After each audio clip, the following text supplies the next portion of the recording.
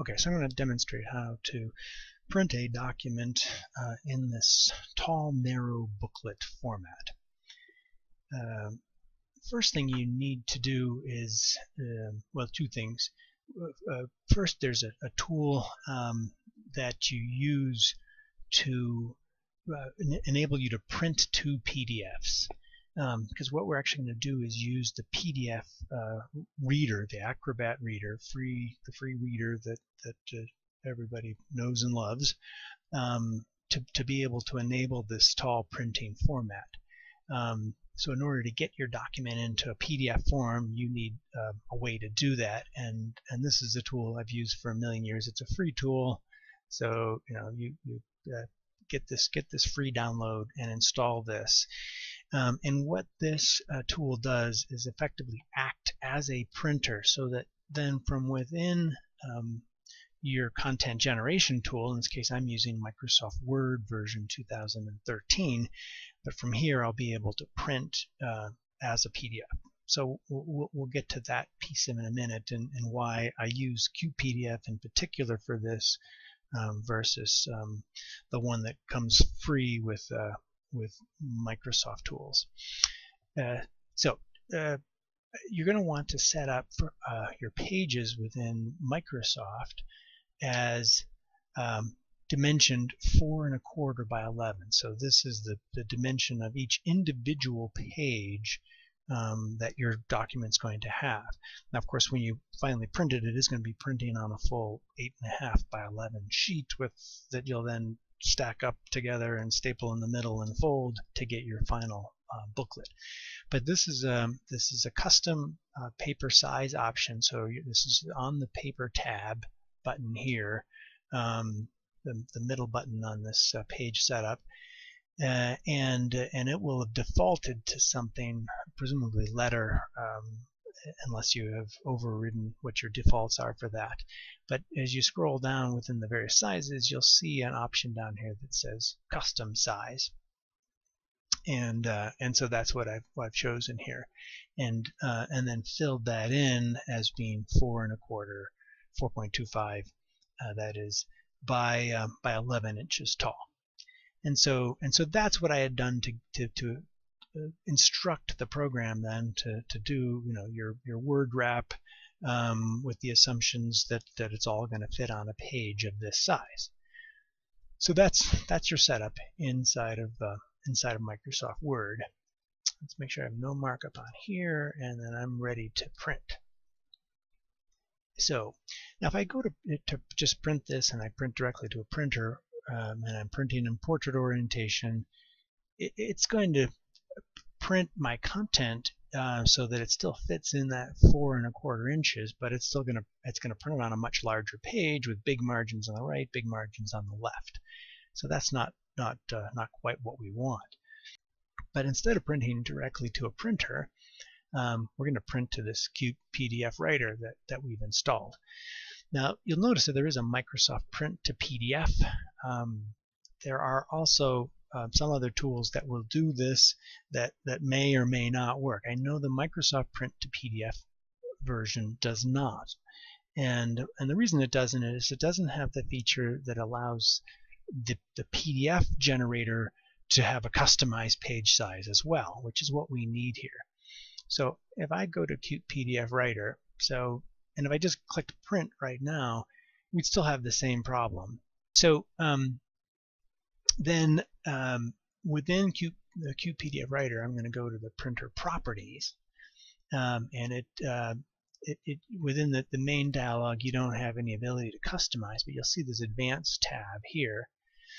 You can see that it's defaulting to letter size. So when I print this to the PDF, it's actually going to end up printing exactly the same way it would have printed if I went straight to the printer with big margins on the side. Again, not what I want.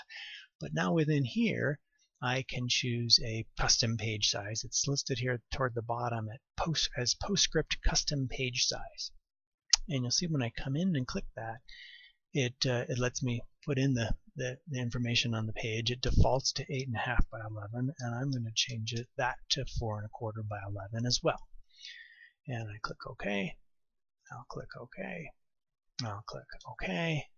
So I'm back out here to now my Microsoft Word dialog, and I click the print button. Microsoft Word wants to update the page numbers in my table of contents, even though nothing has changed. It always asks me that. Now you can see down here at the very bottom, it is busy printing 26, 27, 28. So it's printing those pages that's coming from Microsoft Word. Now it'll take a moment, and what's happening is that the Qt PDF writer is then taking the content that it got from Microsoft Word and it's formatting it as a PDF. So in the PDF file format. And then after a moment you get this dialog that pops up, and you can see the icon down there for Qt PDF. So it's just asking for the file that I want to save this as, and you can put this wherever you want. In this case it's defaulting to the directory that I've used in the past, so that's what I want to use. And in this case I'm just going to call this demo, and I'll call I'm going to note that it's a single column, the single column version of the PDF, and you'll see why in a moment when we go to construct the final PDF. So I hit save, and that document should now be out here. So there's demo 1 column. We can see, let's go ahead and open that up. So we're opening this up in the regular Adobe PDF reader tool. And just to get a better view of this, I'm going to zoom out a little bit here. So you can see that from all this gray that's over here, it knows that this is the actual page dimension. So you don't see those extra white borders on the side. So that's what we want to see here within the regular PDF reader. Now, here's the magic that's actually going to create the booklet itself, and this is really big functionality just baked into the Adobe Reader once you get this into the right size page. So I'm going to come and just say print. Normally when you come in you'd see this, but they have a booklet option, and if you just said I want to print it in a normal booklet, this is the view you'd get by default. And in this view you can see the page is laid out doing kind of a typical booklet where the pages are the final pages end up being 8.5 by 5.5, and that's not the tall narrow format we want, and it will have a lot of extra wasted space on either sides of the pages that I have formatted. But within here, so again this is all under this booklet option here, within here you'll see a left tall option. This is now exactly what we want. This is the first page of my document on the right. This is the last page of my document that'll print on the left on the same page. And on the flip side of this, printed double-sided, and you do want to print this double-sided, this is now the second page of my document, and this is the second last page of my document. So now this is ready to print. You could print this to a printer. I generally will print it back out to a PDF, so I have a version of this readily saved as a PDF that I can send to somebody else, and they don't need to think about it. They can just to go and directly print it as it is. So in this case I would go ahead and say print this. So now the Adobe Reader is doing its printing thing, and again we have to wait just a moment while it gets to Qt PDF, and Qt PDF will then pop up with its dialog. If you were printing straight to a printer, these pages would already start showing up. So I'm going to call this demo, and I'll call it demo booklet because this is in booklet ready format now. So now if we go then to open up that booklet form, we should see exactly what we were expecting here. Let me again zoom out a little bit so you can see page 1 and then page 32. And when we print this, we are going to get the booklet form we want. So if you picture, this is the first piece of paper that's going to come out of the printer on one side. On the right, it's going to have that first page. The next page down is going to have, on the left, is going to have the second page. This will print right on the back of the first page because we're printing two-sided. And on your printer options, just make sure you're flipping on the long edge for your double-sided printing rather than flipping on the short edge.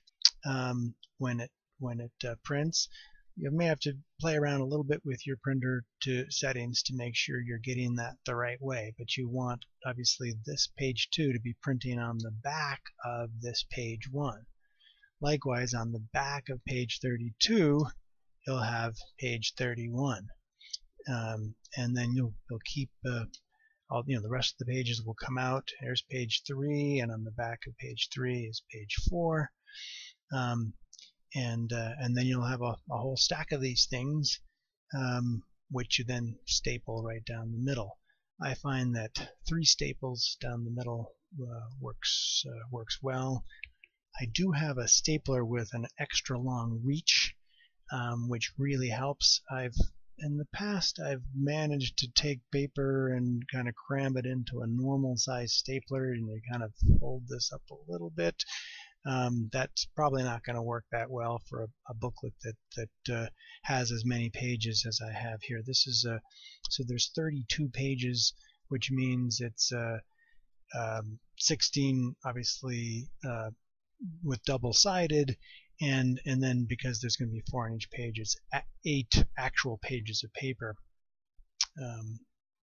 You'll note that the very middle page here I actually have blank, because what I do is, before I collate and staple these pages together, I print a full page image right here that's right in the very middle that folds out.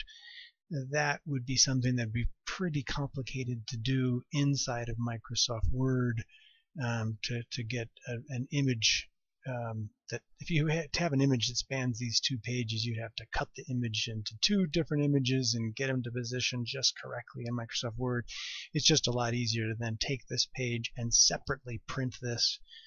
So basically this side of this page will get printed twice, once with this this text and these page numbers on it, and then a second time with the image that I want to finally appear. So that's basically all there is to it. You now know how to print a tall, thin booklet.